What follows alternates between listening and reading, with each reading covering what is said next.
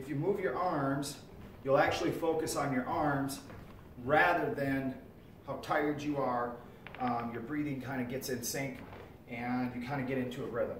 Okay, so what we're doing is we're just gonna, in our stance, we got our arms, and when we come up, we're gonna come up and switch and switch and switch. Okay, so really what we're trying to do is switch as fast as we can and keep our posture when we do it.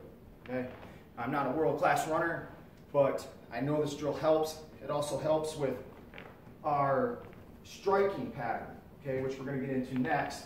But if you can get used to the switch and where your foot's striking and being able to do that quickly, when we run and we're lined up, you'll get that switch the way that we want.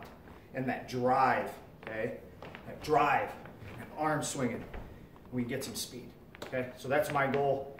Just get some speed, get your posture down, and add this into our program. Hopefully this helps, and you enjoy that drill.